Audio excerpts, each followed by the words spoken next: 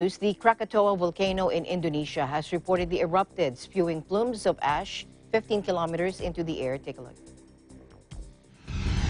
There were reports of a loud boom heard 150 kilometers away in the Indonesian capital of Jakarta around 11 p.m. local time. A webcam image taken from Anak, Krakatau Island in the Sunda Strait showed lava flowing from the volcano.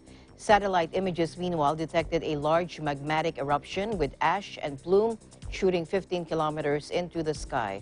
It is believed to be the strongest activity since an eruption in December 2018. The volcano lost more than two-thirds of its height following the blast, which triggered a deadly tsunami that killed 400 people.